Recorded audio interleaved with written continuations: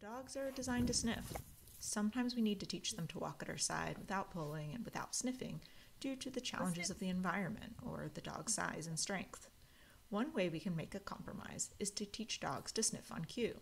This lets us give dogs an opportunity to sniff and explore their world, and let them know when it's time to walk at our side.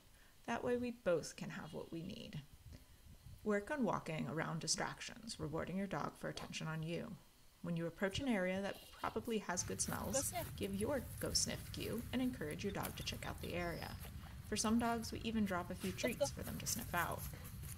When your dog is done, he might look to you, and you can reward and then continue on. When he's more experienced, we'll be able to call him away from a smell so that we can continue on our timeline, or in case there's a safety hazard like a car coming.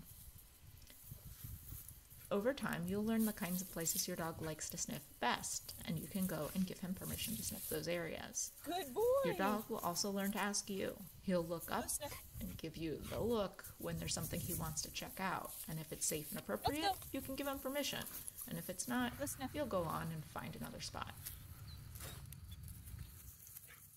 We are here to help you. If you have any questions, please reach out to me or a member of our team, and we will get you on the right track. We also offer virtual private coaching to help you with your dog. See you soon.